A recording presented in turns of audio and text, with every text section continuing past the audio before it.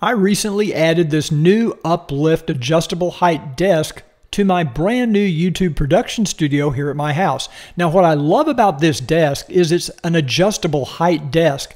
So I can set it where I can stand behind it for product demonstrations like this one I did for Wagner paint products, or I can lower it down and sit behind the desk in a chair for a video like this one I did for cruisereport.com, or even my Cruiseman's Garage videos like this recent one I did for Pathfinder LED.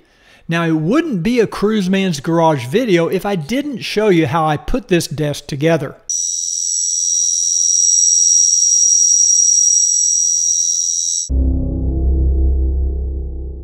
The Uplift desk arrived in 3 separate boxes, and 2 of them were quite heavy. In fact, you'll probably need some help getting these into your house. Obviously, the desktop is the heaviest piece, and that's the large piece in the back. And I ordered the 60-inch tabletop.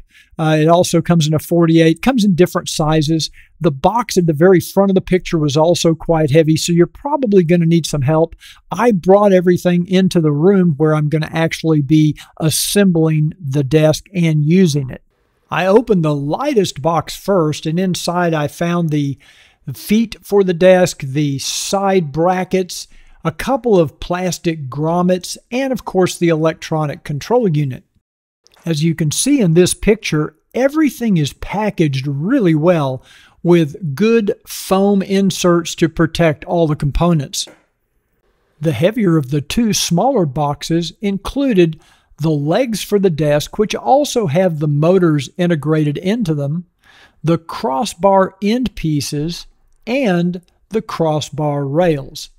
There's also a wire management box included with the desk and all the necessary hardware for assembly.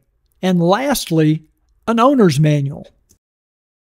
I should point out that the manual covers every single aspect of assembling this desk.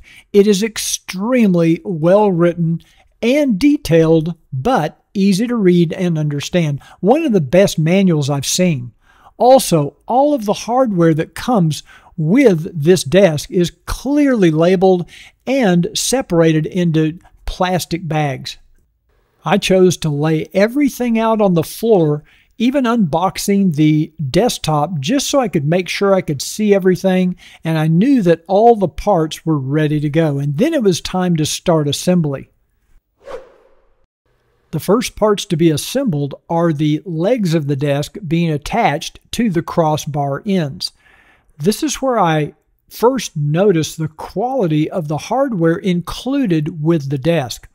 All of the fasteners are super high quality. In most places, they use an Allen wrench and Allen head screws, which make them very secure and very easy to attach. And everything is just machined so well. Everything fits together really nicely. Here's what the legs look like with the crossbar ends attached to them. And I've also already added the little side brackets that have the name Uplift on them. Now it's time to lay the desktop down on the floor so that we can begin the process of attaching the legs to the desktop. After carefully laying the leg assembly with the crossbar ends onto the desktop, you then insert the crossbar rails. Now, I already had these inserted on this side, and now I'm going to place the other leg on the other side of the desktop. And you can see how the holes line up perfectly with the threads in the tabletop or the desktop. You can, of course, carefully slide the legs around if you need to position them to get the holes to line up properly. Here's a pro tip. You can use a magnetizer to magnetize the little Allen wrench they give you in the kit, and that will help the little screws kind of keep from falling off if you are working in a tight place. Now here I'm putting the washers and the screws in place to attach the legs and those crossbar ends to the desktop itself. And for these fasteners, Uplift has chosen to use some Phillips screws.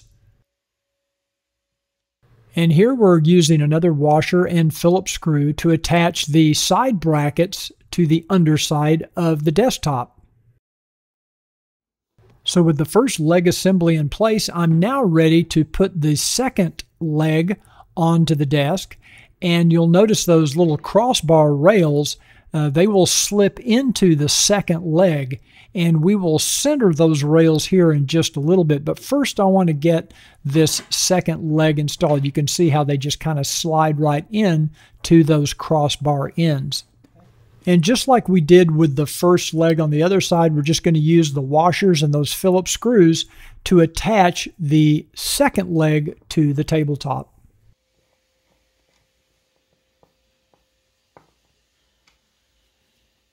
I want to emphasize again, all I did was just follow the instructions in the manual. It was so well written and the hardware is so well organized, you really can't screw it up.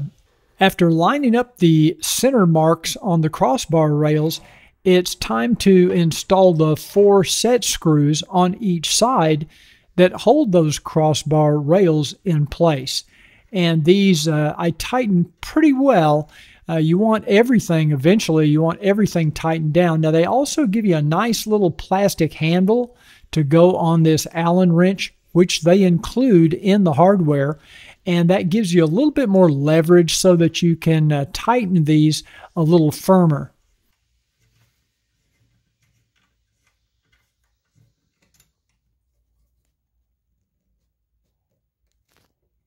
I ordered the upgraded electronic control panel, which has 4 memory settings, and it attaches very simply with just 2 Phillips screws. Okay, so we're going to install the control box.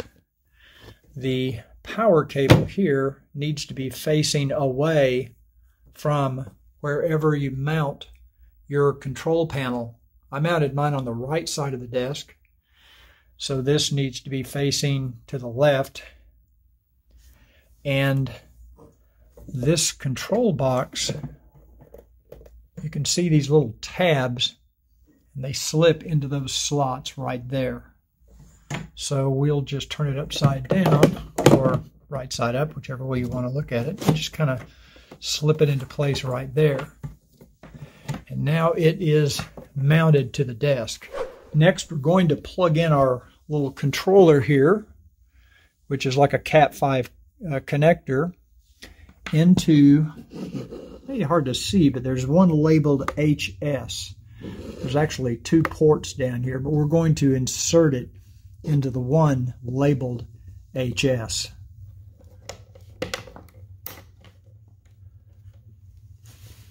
Next, we're going to connect the right side motor power connector into the control box. An extension cable is provided to connect the opposite leg motor to the control box, and I'm hooking those up now. And then we'll run the other end of that extension cable over to the power control box. Now it's time to install the feet onto the bottom part of the legs. Of course, we're working upside down. Each of the feet are held in place with 4 Allen screws.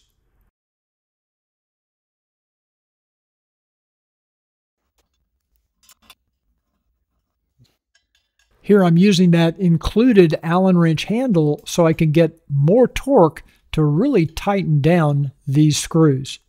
Uplift also includes some of these really handy and clever cable ties with some adhesive tape to the bottom so that you can stick these to the underside of the desk. This keeps your excess cables from just hanging down and looking ugly. So you can use as many of these or as few of these as you want, and just kind of pick a good place on the bottom of the desk to attach your cables.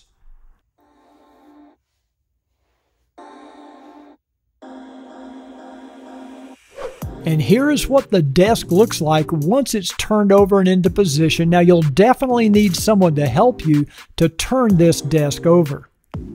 I love the fact that this desk can go from about 25.5 inches all the way up to 50.5 inches high.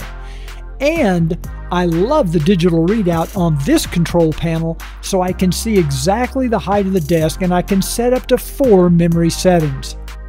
I've been using this Uplift adjustable desk for a little more than a month, and so far I really love it. It has lived up to all my expectations. Now, if you're interested in one of these desks for yourself, they have all different types of varieties and colors and sizes.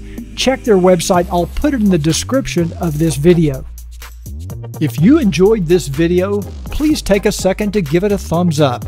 And don't forget to click the subscribe button and that little bell icon so YouTube will notify you of new videos when they become available.